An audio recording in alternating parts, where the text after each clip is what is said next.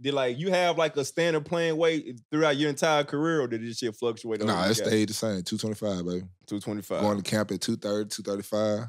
I'm gonna lose that shit by the first day. Damn, you gonna lose it by the first day? Man, first day, Bro, I'm you know telling you. how hard it is for me to lose 10 pounds? Man, listen, you ain't outside in the heat for 3 hours with a helmet on, running around with niggas. Big facts. And that shit sounds childish as hell, the way I just described it. But that's running around, helmet on, running around, running a buck.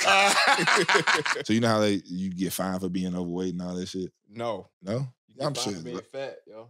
For every pound, it'd be like $400. Oh, I remember that. Terrance Knighton. Yeah, that might just be tripping.